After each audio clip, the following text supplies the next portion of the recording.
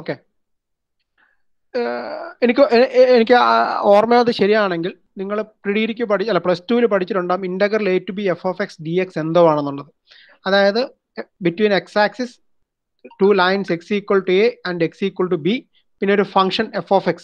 ഇതിനിടയ്ക്കുള്ള ഒരു ബൗണ്ടഡ് റീജിയന്റെ ഏരിയയാണ് definite integral a to b f(x) dx എന്ന് പറയുന്നത്.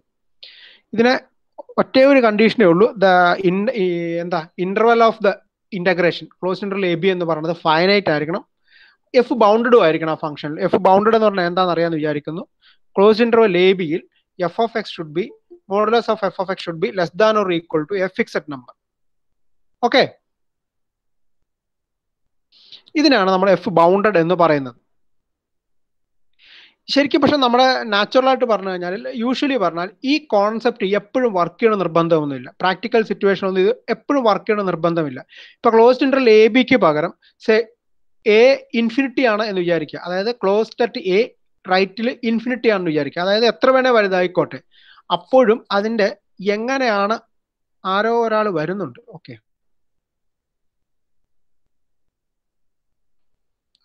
അതാണ് നമ്മൾ ഇപ്രാവശ്യം പഠിക്കാൻ. എന്താണ് extend the concept of definite integral to include the following case.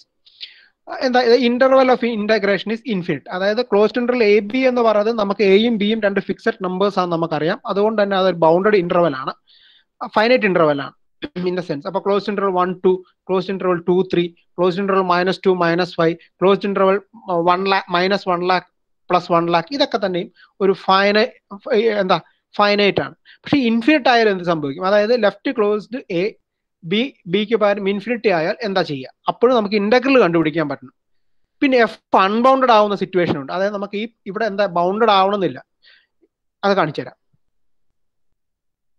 നോക്കൂ, ഈ ആദ്യത്തെ ഫിഗറിൽ നോക്കൂ, ഇന്റർവൽ ഓഫ് ഇന്റഗ്രേഷൻ. നിങ്ങളോട് പറഞ്ഞേക്കുന്ന y = f(x) എന്ന് പറഞ്ഞ കർവ് n വലുതാവും തോറും എക്സ് ആക്സിസിൽ തൊടുന്നില്ല. പക്ഷെ എക്സ് ആക്സിസിന് പാരലായിട്ട് ഇങ്ങനെ പോയി ഇൻഫിനിറ്റിയിൽ വെച്ചാണ് എക്സ് ആക്സിസിനെ മുട്ടണത്. അപ്പോഴും നമ്മുടെ ചോദ്യം എന്താ വെച്ചാൽ, ഈ area between x = a and ബിക്ക് പകരം ഇൻഫിനിറ്റി, ഈ കർവ് y = f(x) എന്ന് പറയുന്നതിന്റെ ഇന്റഗ്രേഷൻ എന്താ, integral a to infinity f(x) dx എന്താണെന്നാണ് നമ്മൾ കണ്ടെത്തേണ്ടത്. അതായത് ഈ ഇന്റർവൽ a ഇൻഫിനിറ്റി എന്ന് പറയുന്നത്, അല്ല എ ബി എന്ന് പറയുന്നത് ഇൻഫിനിറ്റ് ആണ്. ഓക്കെ, എനിക്ക് ഓഫീസിൽ നിന്ന് ഒരു മെസ്സേജ്, ഞാൻ ഒരു മിനിറ്റ്.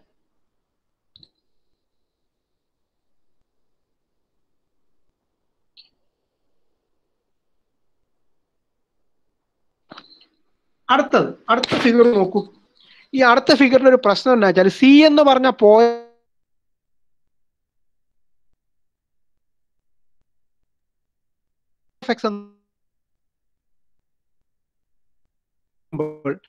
y = f(x) എന്ന് പറഞ്ഞ ഫംഗ്ഷൻ വല്ലാതെ വലുതായിക്കൊണ്ടേ ഇരിക്കുകയാണ്. ഓക്കെ,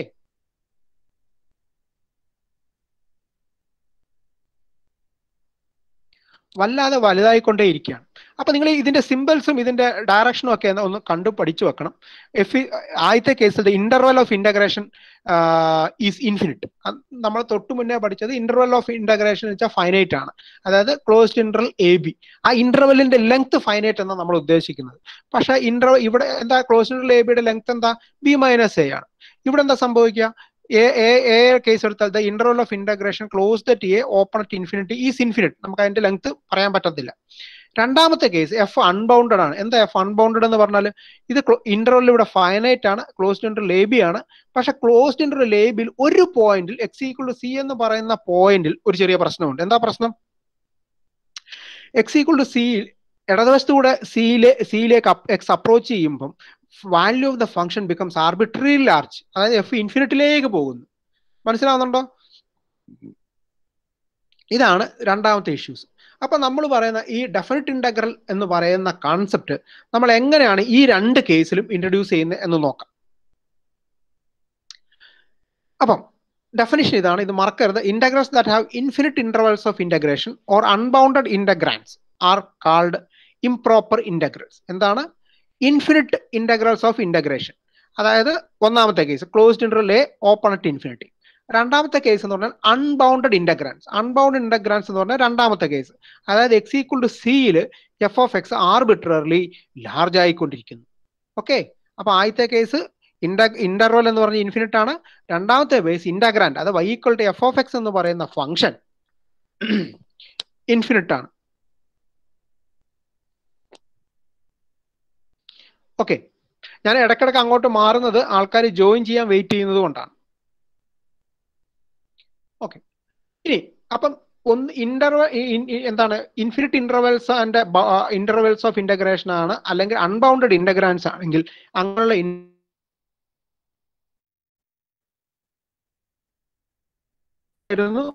ക്ലോസ് ബി എന്ന് പറയുന്നതിന്റെ ലെങ്ത് ഫൈനൈറ്റ് ആയിരുന്നു. അങ്ങനെ അല്ലാത്ത ഏതെങ്കിലും ഒരു കേസ് ഉണ്ടെങ്കിൽ നമ്മൾ അങ്ങനെയുള്ള ഇന്റഗ്രൽസിനെ ഇംപ്രോപ്പർ ഇന്റഗ്രൽസ് എന്ന് വിളിക്കും. നമുക്ക് നോക്കാം എങ്ങനെ ഇംപ്രോപ്പർ ഇന്റഗ്രൽസ് എന്ന് പറയുന്നത് വെച്ച് കഴിഞ്ഞാൽ, നമുക്ക് ഈ ഫിഗർ നോക്കൂ. നമുക്ക് കാണേണ്ട y ഈക്വൽ ടു 1/x² എന്ന് പറഞ്ഞ ഫംഗ്ഷന്റെ ഫിഗർ ആണ് ഈ കിടക്കുന്നത്. ഫിഗർ എയും ഫിഗർ ബിയും നോക്കുക. ഫിഗർ എയിൽ നമ്മളോട് കാണാൻ പറഞ്ഞേക്കുന്ന interval 1 to infinity area between the curve y equal to 1/x², x equal to 1 and x equal to infinity. x equal to infinity എന്ന് പറഞ്ഞാൽ ശരിയാവില്ല, എന്നാൽ ഇൻഫിനിറ്റി ആ ഏരിയ കണ്ടുപിടിക്കാനാണ് ആദ്യത്തെ ഫിഗർ തന്നേക്കുന്നത്. രണ്ടാമത്തെ ഫിഗർ ഒരു മെച്ചമുണ്ട്, നമ്മൾ 1 തൊട്ട് b വരെയുള്ള ഏരിയ കണ്ടുപിടിക്കാനാണ് പറഞ്ഞേക്കുന്നത്. ആ ഏരിയ നമുക്ക് കണ്ടുപിടിക്കാൻ അറിയാം, ഇല്ലേ? Okay, suppose that we want to find area A of unbounded region under the graph of f of x equal to 1/x² on the interval as shown in figure A. നോക്കൂ, ഇതിന്റെ ഈ ഒന്നിന് ശേഷം positive സൈഡിലേക്കും y equal to 1/x² എന്ന് പറഞ്ഞ കർവിനും X ആക്സിസിനും ഇടയ്ക്കുള്ള ഈ റീജിയന്റെ ഏരിയ കണ്ടുപിടിക്കാനാണ് നമ്മുടെ ശ്രമം. നോക്കൂ, ഇൻഫിനിറ്റ് ആയതുകൊണ്ട് നമുക്കറിയാവുന്ന ഒരു പരിപാടി പോലും ഇവിടെ വർക്കൗട്ട് ആവില്ല. നമുക്കറിയാവുന്ന ഒരു പരിപാടി പോലും നമ്മുടെ ഇവിടെ ആസ് ഇറ്റ് ഈസ് വർക്കൗട്ട് ആവില്ല. പക്ഷെ അതേ കേസ് തന്നെ അതേ function y equal to 1/x², X equal to 1, X equal to B എന്ന് പറഞ്ഞ രണ്ട് പോയിന്റിനിടക്കുള്ള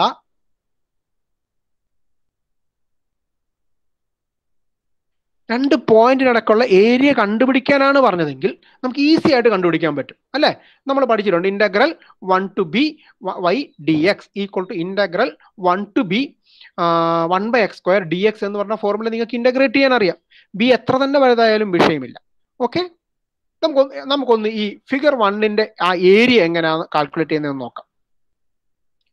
നിങ്ങൾ നോക്കൂ, ബി എത്ര വലുതാണെങ്കിലും നിങ്ങൾക്ക് ഏരിയ കണ്ടുപിടിക്കാൻ പറ്റും, അല്ലേ?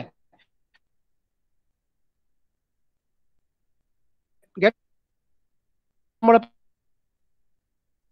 സ്ഥലം ഉണ്ട്, ബി കുറച്ചുകൂടെ റൈറ്റ് സൈഡിലേക്ക് മാറ്റിയിരുന്ന ഇവന്റെ മൗസ് വെച്ചെടുത്താണെങ്കിൽ കുറച്ചുകൂടെ ഏരിയ കിട്ടും. ബി കുറച്ചുകൂടെ വലുതായിട്ടും കുറച്ചുകൂടെ കൂടുതൽ ഏരിയ കിട്ടും. ബി വലുതാകും തോറും ആ ഏരിയ എന്ന് പറയുന്ന എന്താണ് X equal to 1നും X equal to ബിക്കും y equal to 1/x²നും X ആക്സിനും ഇടയ്ക്കുള്ള area ഇടയ്ക്കും X equal to 1നും X equal to ഇൻഫിനിറ്റിക്കും X ആക്സിനും ഇടയ്ക്കുള്ള ഏരിയയോട് അടുത്തടുത്ത് വന്നുകൊണ്ടിരിക്കുകയാണ്. അതാണ് as b becomes larger and larger, the approximation seems to be getting better and better. Now the closed interval 1b is finite. അത് നമുക്ക് അറിയാവുന്ന ഒരു കാര്യമാണ്, ബി ഇൻഫിനിറ്റ് അല്ല. അപ്പൊ നമുക്ക് ഏരിയ എന്ന് പറയുന്നതിൽ നമുക്ക് വേണമെങ്കിൽ a of b equal to integral 1 to b 1/x² dx that is equal to, നമുക്ക് ഇന്റഗ്രേറ്റ് ചെയ്താൽ വളരെ ഈസി ആയിട്ട് ഇന്റഗ്രേറ്റ് ചെയ്താൽ കിട്ടുന്ന ഒരു കാര്യമാണ്. a of b എന്ന് പറയുന്നത് -1/b + 1 ആണ്. ഇത് എത്ര വലിയ b ആണെങ്കിലും a of b എന്ന് പറയുന്നത് -1/b + 1 ആണ്. നോക്കൂ, അതിനെ പറഞ്ഞാൽ ഞാൻ ഒന്നുകൂടെ കാണിച്ചേക്കാണ്. ഇത് 1നും 2നും ഇടയ്ക്കുള്ള ഏരിയ ഇതാണ്, 1നും 3ക്കും ഇടയ്ക്കുള്ള ഏരിയ ഇതാണ്, 1നും 4നും ഇടയ്ക്കുള്ള ഏരിയ ഇതാണ്. ഇങ്ങനെ പോയിക്കൊണ്ടിരിക്കുക. 1 വളരെ വളരെ വളരെ വളരെ അടുത്തടുത്ത് കൊണ്ട് ഇരിക്കുന്ന ഒരു സംവിധാനമാണ്. മനസ്സിലാവുന്നുണ്ടോ? അപ്പൊ ബി വലുതാകും തോറും നിങ്ങൾക്ക് കിട്ടുന്ന a of b എന്ന് പറയുന്നത് ഇന്റഗ്രൽ 1 to ഇൻഫിനിറ്റി, അതായത് ഈ കർവിനും X equal to 1നും X equal to ഇൻഫിനിറ്റിക്കും X ആക്സിസിനും ഇടയ്ക്കുള്ള ഏരിയയോട് വളരെ അടുത്ത് നിൽക്കുകയാണ്. Okay, as b increases, the approximation of a by the definite integral improves. Letting b tends to infinity, we obtain limit b tends to infinity a of b equal to limit b tends to infinity -1/b + 1. നിങ്ങൾക്കറിയാം 1/b, B വലുതാകും തോറും 1/b എന്ന് പറഞ്ഞ് ചെറുതായി പോവുകയാണ്. So limit b tense to infinity -1/b എന്ന് പറയുന്നത് 0 ആണ്. അല്ലെങ്കിൽ limit B tense to infinity A of B എന്ന് പറയുന്നത് 1 ആണ്. നമുക്ക് ഒരിക്കലും പ്രതീക്ഷിക്കാൻ പറ്റാത്ത ഒരു കാര്യമാണ്. ഈ ഇൻഫിനിറ്റ് റീജിയന്റെ ഏരിയ എന്ന് പറയുന്നത് 1 ആണ്. എനിക്ക് തോന്നുന്നു നിങ്ങൾക്ക് മനസ്സിലാവുന്നുണ്ടെന്നുള്ളത്. ഓക്കെ, സോ നമ്മൾ നേരത്തെ പറഞ്ഞത് നമ്മൾ ഒന്നുകൂടെ സംഗ്രഹിച്ച് പറയാണ്. നമുക്ക് ഏരിയ കണ്ടുപിടിക്കണമെങ്കിൽ പറയൂ സർ. ഇടയ്ക്ക് വിട്ട് കേൾക്കുന്നു സർ, ബ്രേക്ക് ആവുന്നുണ്ട്, ക്ലിയർ ആവുന്നില്ല. അപ്പൊ തന്നെ അത് എന്നെ ഒന്ന് വിളിച്ച് പറഞ്ഞാൽ മതി കേട്ടോ. സർ, ടെക്സ്റ്റ് ഞങ്ങൾ മെസ്സേജ് ചെയ്യണ്ടായിരുന്നു സർ. അതെ, എനിക്ക് ആണോ? ഇതിൽ തന്നെ മെസ്സേജ് വന്നിട്ടുണ്ട് സർ, ഞങ്ങൾ പറയണ്ടായിരുന്നു ഇടയ്ക്ക്. എവിടെ വരെ കേട്ടു എന്ന് പറയൂ, ഞാൻ ഒന്നുകൂടെ പറയാം. മുമ്പ് ബി 1-ന് 2-ന് പോയിന്റ് ഇടയ്ക്ക് പറഞ്ഞില്ലേ സർ? ഓക്കെ, നിങ്ങൾ എന്നോട് പറയാം. കാര്യം എനിക്കിപ്പം നിങ്ങളുടെ ചാറ്റ് കാണാൻ പറ്റുന്നില്ല. ഞാൻ അത് അടുത്ത ആഴ്ച ഞാൻ ശരിയാക്കാം. ഇതല്ല കാണാൻ പറ്റാതെ ഇരിക്കുന്നത്. എന്താ സർ? ഇതല്ലേ ഈ സ്ലൈഡല്ലേ എക്സ്പ്ലെയിൻ ചെയ്ത് കേൾക്കാതിരുന്നത്? അതെ സർ. ഓക്കെ, അപ്പൊ നോക്കൂ, ഈ കർവ് എന്ന് പറയുന്നതിൽ ഫസ്റ്റ് ഫിഗറിൽ 1-നും 2-നും ഇടയ്ക്കുള്ള ഏരിയ ആണ് ആ കളർ ഷെയ്ഡ് കൊണ്ട് കൊടുത്തേക്കുന്നത്. അത് എത്രയാന്ന് നോക്കൂ. സെക്കൻഡ് ഷെയ്ഡിൽ 1-നും 3-നും ഇടയ്ക്കുള്ള ഏരിയ ആണ് ആ കിടക്കുന്നത്. പക്ഷെ നോക്കൂ, ബാക്കി കുറച്ച് ചെറിയ ഏരിയയേ ഉള്ളൂ. ഇതിങ്ങനെ x = 4, 5, 6, 7 ഇങ്ങനെ പോകുന്തോറും ഏരിയ കൂടിയാണ് വരുന്നത്. പക്ഷെ കൂടി അങ്ങ് വല്ലാതെ കൂടുന്നില്ല. കാര്യം എന്താ? ഈ y = 1/x² എന്ന് പറയുന്ന കർവും എക്സ് ആക്സിസും കുറെ അങ്ങ് പോകുമ്പോൾ, അതായത് ഇൻഫിനിറ്റിയിലേക്ക് പോകുമ്പോൾ ഒരുമിക്കും. മനസ്സിലാവുന്നുണ്ടോ? അപ്പൊ നമുക്ക് ഏരിയ കണ്ടുപിടിക്കാൻ എന്ത് ചെയ്താൽ മതി? ഏരിയ ഓഫ് ബിയുടെ ലിമിറ്റിംഗ് പ്രോസസ്സിൽ കണ്ടുപിടിച്ചാൽ മതി. So as B increases the approximation of A by the definite integral improves. So letting b tends to infinity, we obtain limit b tends to infinity a of b is equal to limit b tends to infinity minus 1/b plus 1. നമ്മൾ കഴിഞ്ഞ ക്ലാസ്സിൽ പഠിച്ചിട്ടുണ്ട്, കഴിഞ്ഞ സെമസ്റ്ററിൽ പഠിച്ചിട്ടുണ്ട്. ഇതിനെ നമുക്ക് രണ്ടാക്കി എഴുതാൻ പറ്റും. Limit b tends to infinity minus 1/b plus limit b tends to infinity 1. നിങ്ങൾക്കറിയാം, ബി വലുതാവും തോറും 1/b ചെറുതായി പോയിക്കൊണ്ടേയിരിക്കുകയാണ്. Limit B tense to infinity minus 1/b എന്ന് പറയുന്നത് 0 ആയിരിക്കും. അല്ലെങ്കിൽ limit B tense to infinity A of B എന്ന് പറയുന്നത് 1 ആയിരിക്കും. ഓക്കെ, സോ ദ ഇന്റഗ്രൽ അല്ലെങ്കിൽ ആ area between the curve y = 1/x², x = 1, x = infinity and x axis is 1. Okay, അപ്പോൾ നമ്മൾ അതിന്റെ ഏരിയ ഇങ്ങനെയാണ് ഡിഫൈൻ ചെയ്യുന്നത്. a = (1 to infinity 1/x² dx എന്നാണ്. അതിന് നമുക്ക് വേണമെങ്കിൽ ഒന്നുകൂടെ ഉഷാറായിട്ട് എഴുതാൻ പറ്റും. Limit b tense to infinity (1 to b 1/x² dx). അതല്ലെങ്കിൽ അത് 1 ആണ്. ഇനി ആ ഒരു ഡെഫിനിഷൻ ഒന്ന് പറയാം. Definition improper ഇന്റഗ്രൽസിനും infinite limits of ഇന്റഗ്രേഷന്റെയും ഒരു ഡെഫിനിഷനാണ്. ഇതൊന്ന് ഓർത്തു വെക്കണം. f continuous on closed interval a right in open at infinity, then integral a to infinity f of x dx is equal to limit b tends to infinity integral a to b f of x dx. ഈ limit exist ചെയ്യുന്നുണ്ടെങ്കിൽ മാത്രമാണ് ഇതാവുക, അല്ലെങ്കിൽ ആവൂല. ഓർക്കുക, F continuous ആയിരിക്കണം. എവിടെയാ? ഒരിടത്തും break ഉണ്ടാകാൻ പാടില്ല. ഇതാണ് ആദ്യത്തെ കേസ്. അപ്പൊ എഫ് കണ്ടിന്യൂസ് എവിടെയാ? Closed interval A right open ഇൻഫിനിറ്റിയിലാണെങ്കിൽ integral A to infinity F of X D X എന്ന് പറയുന്നത് limit B tense to infinity integral A to B F of X D X ആണ്, provided that the limit exist. രണ്ടാമത്തെ case വീണ്ടും minus infinity ബിയിൽ F continuous ആണെങ്കിൽ എന്താ അവിടെ right closed ആണ്, റൈറ്റ് ഓപ്പൺ ആണ് കിടക്കുന്നത്, തെറ്റിപ്പോയതാണ്. Limit integral minus infinity to B F of X D X is equal to limit b tends to a tends to minus infinity integral a to b f of x dx ആണ്, provided the limit exist. എപ്പോഴും ശ്രദ്ധിക്കേണ്ട കാര്യം, limit ഉണ്ടെങ്കിലേ ഈ വക കാര്യങ്ങളൊക്കെ നടക്കത്തുള്ളൂ. Limit ഇല്ലാത്ത കേസിൽ നമുക്ക് ഇപ്പം ഇതുവരെ പഠിച്ചത് വെച്ച് നമുക്കൊരു വർക്കൗട്ട് ആക്കാൻ പറ്റൂല. മൂന്നാമത്തെ definition, F continuous entire regional continuous ആണ്, minus infinity to infinity continuous ആണെങ്കിൽ integral minus infinity to infinity F of X D X എന്ന് പറയുന്നത് integral minus infinity to C F of X D X plus integral C to F of X D X. എന്താണ്? നിങ്ങൾക്ക് ഇതിനെ എവിടെ വെച്ച് വേണമെങ്കിലും break ചെയ്യാം. Where C is any real number. നിങ്ങൾക്ക് സൗകര്യമുള്ള ഒരു റിയൽ നമ്പറിൽ വെച്ച് ബ്രേക്ക് ചെയ്ത് ഇന്റഗ്രേഷൻ കണ്ടുപിടിക്കാൻ പറ്റും. ഈ സി എന്ന് എടുക്കുന്ന റിയൽ നമ്പർ പറഞ്ഞാൽ നിങ്ങൾക്ക് ഇഷ്ടമുള്ളിടത്ത് എടുക്കാം എന്നുള്ളതാണ്. സി 0 എടുത്താൽ ഏറ്റവും സൗകര്യമായി കേട്ടോ. നമ്മുടെ ആ ഫംഗ്ഷനെ ബന്ധപ്പെട്ടുകൊണ്ട് നിങ്ങൾക്ക് ഏത് സി വേണമെങ്കിലും എടുക്കാൻ പറ്റും. നമ്മുടെ ഉദ്ദേശം എന്ന് പറയുന്നത് integral -∞ to ∞ f of x dx കണ്ടുപിടിക്കുകയാണ്. അങ്ങനെ കണ്ടുപിടിക്കണമെങ്കിൽ നിങ്ങൾ ഏതെങ്കിലും ഒരു റിയൽ നമ്പർ എടുത്തിട്ട് നമ്മൾ തൊട്ടു മുന്നേ പറഞ്ഞ ഡെഫിനിഷൻ നമുക്ക് ഉപയോഗിക്കാൻ അറിയാം. നമ്മൾ എന്താ -∞ to c f of x dx എന്ന് പറഞ്ഞു കഴിഞ്ഞാൽ that is nothing but limit a tends to -∞ integral a to c f of x dx ആണെന്നും integral c to ∞ f of x dx എന്ന് പറഞ്ഞാൽ limit b tends to ∞ integral c to b f of x dx ആണെന്നും അറിയാം. അപ്പൊ ആ രണ്ട് formula ഒന്നും രണ്ടും ചേർത്തിട്ട് നമുക്ക് നോക്കൂ മൂന്നാമത്തെ ഫോർമുല പ്രൂവ് ചെയ്യാൻ പറ്റും, സോൾവ് ചെയ്യാൻ പറ്റും.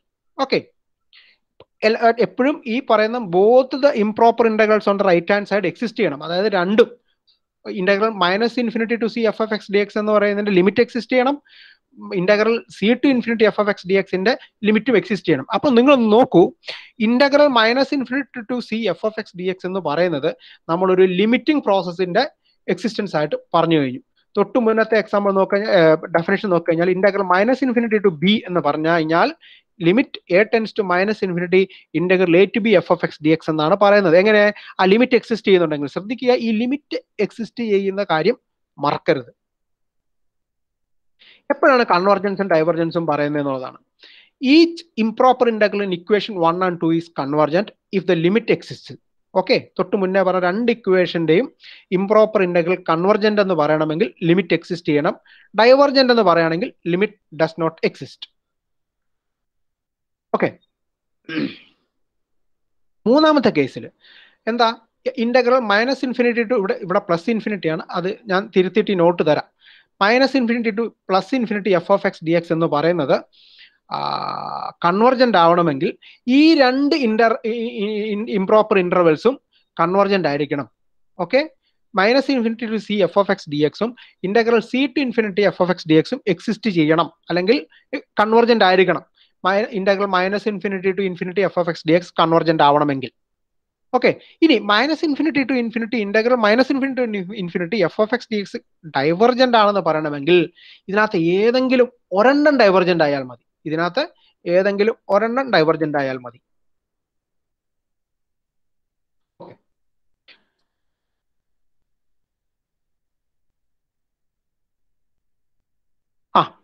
ഹലോ, കേൾക്കുന്നുണ്ടോ എല്ലാവർക്കും? ആരെങ്കിലും ഒരു ഉത്തരം പറയൂ. Yes sir. ഓക്കെ, അപ്പം ഇത്രയുമാണ് ഞാൻ ഇന്ന് ഒരു കാര്യം പറയാനിരുന്നത്. ഞാൻ ഇത്രയും കാര്യം പറഞ്ഞിട്ടുണ്ട്. ഇനി അടുത്ത ക്ലാസ്സിൽ നമ്മൾ കുറേശ്ശെയായിട്ട് പഠിച്ചു പോകാനുള്ള ശ്രമമാണ്. ഞാൻ ഒരു കാര്യം കൂടെ ചെയ്യാം. ഞാനിപ്പോൾ തയ്യാറാക്കിയ PPT വാട്സാപ്പ് ചെയ്യണോ അതോ ഞാനൊരു വെബ്സൈറ്റിലേക്ക് അപ്ലോഡ് ചെയ്താൽ മതിയോ എന്ന് പറഞ്ഞാൽ മതി. വാട്സാപ്പ് ചെയ്യണമെങ്കിൽ വാട്സാപ്പ് ചെയ്ത് തരാം, അല്ലെങ്കിൽ എനിക്ക് തന്നെ സ്വന്തമായിട്ട് ഞാനൊരു വെബ്സൈറ്റ് ക്രിയേറ്റ് ചെയ്തിട്ടുണ്ട് ഇതിന് വേണ്ടിയിട്ടല്ല, ഞാൻ വേറെ ഗൂഗിൾ ക്ലാസ് റൂമിലൊക്കെ ഇത് അപ്ലോഡ് ചെയ്യണം. എന്നാ വാട്സാപ്പിലേക്ക് അപ്ലോഡ് ചെയ്ത് തരാം. വേറൊരു സിറ്റുവേഷൻ നിങ്ങൾക്ക് അതുപോലെ ഒരു വെബ്സൈറ്റ് വഴിയായിരിക്കും ഞാൻ പരീക്ഷ നടത്തുന്നത്, അതുകൊണ്ടാണ് ചോദിച്ചത്. ഇനി എല്ലാ പരീക്ഷകളും ഓൺലൈൻ ആവാനാണ് ചാൻസ്. എന്തായാലും വാട്സാപ്പിൽ അയച്ചു തരാം കേട്ടോ. അപ്പൊ ഈ നോട്ടൊന്ന് കണ്ടിട്ട് നിങ്ങൾ ചെയ്യേണ്ട ഒരു കാര്യം, നിങ്ങൾക്ക് എന്തെങ്കിലും ഡൗട്ട് ഉണ്ടെങ്കിൽ ഈ നോട്ടുകളെല്ലാം കണ്ടിട്ട് എന്തെങ്കിലും ഡൗട്ട് ഉണ്ടെങ്കിൽ എന്നോടൊന്ന് പറയുക, നമുക്കൊന്ന് ഡിസ്കസ് ചെയ്യാം. വാട്സാപ്പ് ചെയ്താൽ മതി. അപ്പൊ അടുത്ത ക്ലാസ്സിൽ ഡിസ്കസ് ചെയ്യാം. നിങ്ങൾക്ക് ടൈം ടേബിൾ കിട്ടിയായിരുന്നോ? ഇല്ല സർ. ടൈം ടേബിൾ കിട്ടിയിട്ടില്ല. ഞാൻ എന്നാലും ഇന്ന് അയച്ചു തരാം. ഞാൻ ഇന്ന് ഡിപ്പാർട്ട്മെന്റിൽ പോയിട്ട് അയച്ചു തരാം കേട്ടോ. വേറെ ഒന്നുമില്ല. ഇതിന്ന് വാട്സാപ്പിലേക്ക് ഇന്ന് ഉച്ചക്കോടെ അയച്ചു തരാം. ആരെങ്കിലും ക്ലാസ് തുടങ്ങിയോ? വേറെ ഏതെങ്കിലും ക്ലാസ് തുടങ്ങി സർ. Okay sir. എന്നാ പിന്നെ ശരി. അപ്പൊ അടുത്ത ക്ലാസ് കാണാന്ന് വരെ. ശരി, okay. By. Okay okay sir. By.